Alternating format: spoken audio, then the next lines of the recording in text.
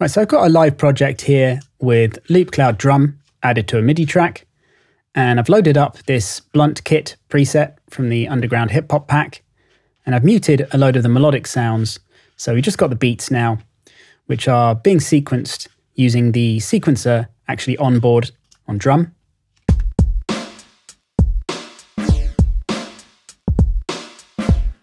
But a better way to work might be to actually sequence these drums using MIDI notes on the track itself. So the way that I can export this information is by going to the Export tab here, clicking on MIDI, and then Render MIDI, and then just drag it out onto the MIDI track. Don't worry about importing any of the tempo and time signature information. Now I can close that. Also turn the sequencer off now, because we don't need that anymore. I'll just close the window temporarily. And something we might like to do down here in the piano roll is first of all, click Fold here, which will get rid of any of the notes on the keyboard that don't have any notes on in the clip here. And also if I click here on the headphone switch, then it allows me to hear what drums are mapped to these keys here. So what I can do is click up here on the clip, copy it out a few times. So we've got a kind of 8-bar loop here. And now I can just sort of come into different parts, like maybe here, hit Command E to split it off as its own little clip. And now I can just move around a few of these drums to create a bit of a fill here.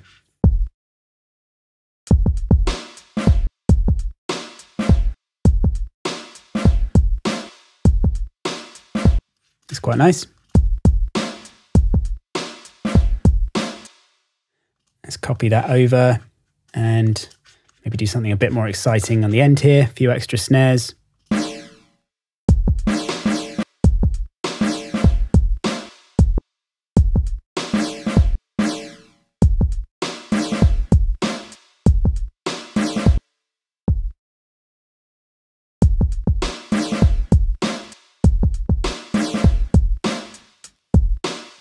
Cool, that'll do for now. So now we've got our kind of backing beats. Now let's switch over to Loopcloud and start getting some more loops going with this. So first of all, I'm going to add the Loopcloud plugin to this MIDI track here. And once again, this is like a go-between between live here and the Loopcloud standalone app, which I've already got running. And now that I've added the plugin, you can see it says connected to Ableton Live in the corner. It's now locked to 100 BPM to my project tempo. And any audio that I play from here is now going to route onto this track here. So what we could start off doing maybe is just searching under the tag hip hop. And what this will also do, if you have this switch here selected or active, it will also show you at the top here recommended packs. So any of the sort of hip hop packs that are available. So you can scroll through, see what's here, maybe click on one that looks appropriate. And then you can drill down into the pack on this tab here. Once again, every time you do a search, you're getting separate tabs here. So just searching for hip hop, started a hip hop search on this tab, clicking on a pack, then created a new tab here for that pack. And any additional searches I do will be on their own tabs alongside. So now on this tab, for this pack, I could drill down into some of the different sounds by clicking on the tabs at the top here, or also using this search, which is new in Loopcloud 6. So I could search for percussion and loops, and then just click on any to load them into the player at the bottom. And now when I click play in the player and also start up my live project, you'll hear these loops will sound in time with the beats from live.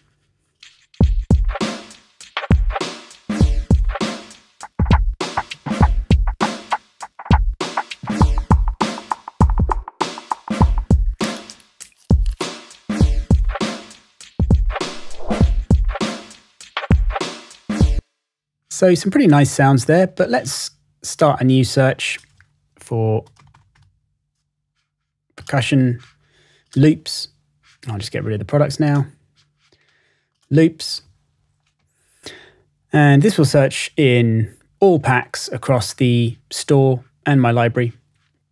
But what I'm also going to do is narrow it down to hip hop. And I'm also going to match the tempo.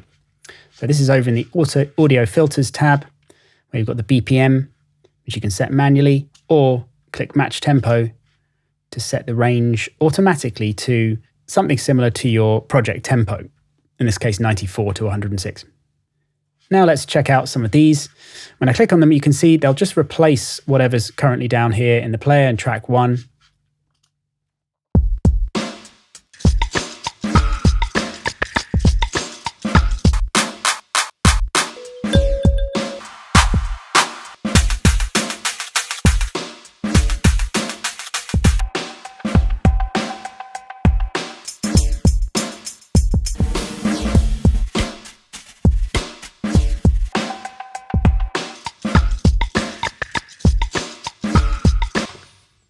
That was pretty nice. If I want to go back and compare it to the previous one, I can click on that one again.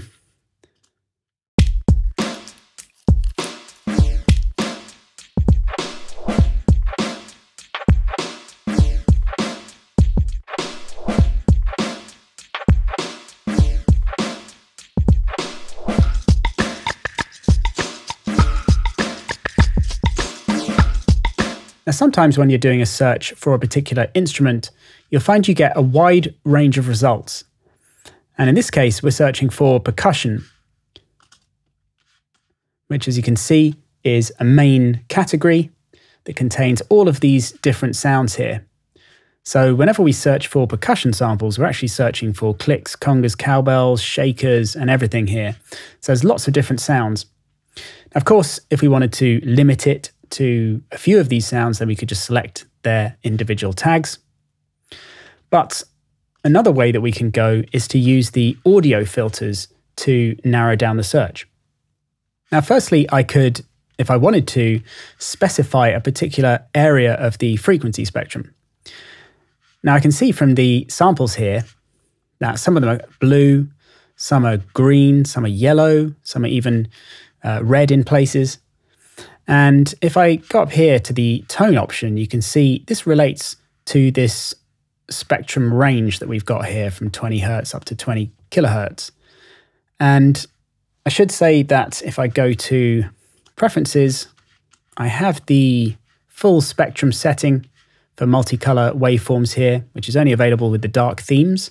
And this is particularly useful at immediately seeing the kind of content you've got here. So I can see that this is going to be a really high frequency loop.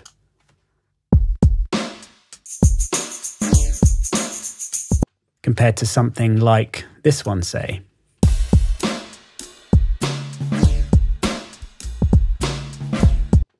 So obviously there's some cymbals going on there, there's some high frequency content, but the majority of the energy of the loop is lying down in the lower frequency regions with those kind of toms and stuff.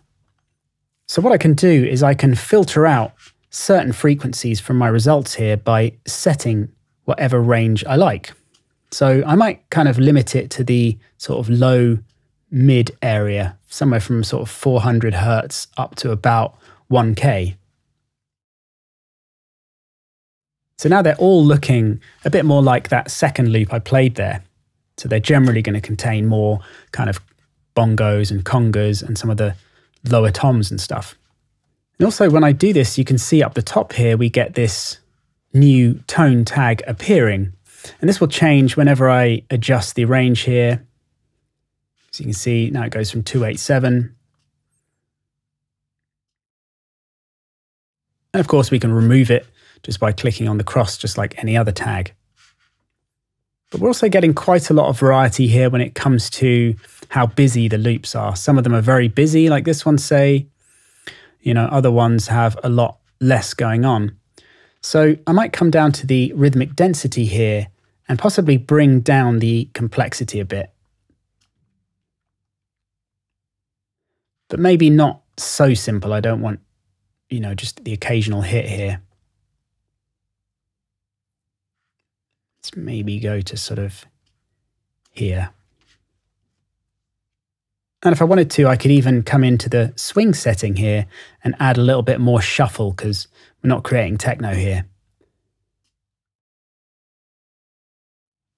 All right, so I think we might be on the right track here. Let's play through some of these.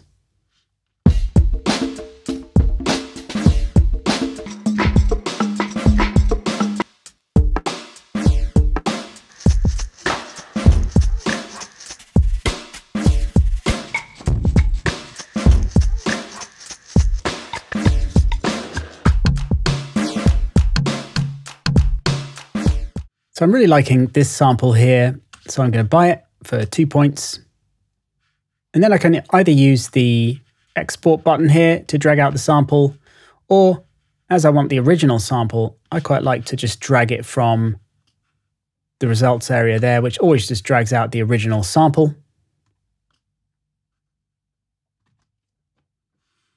Drag that onto a new track here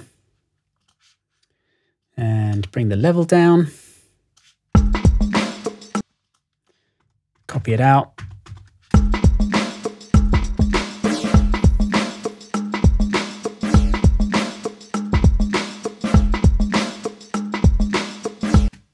Nice.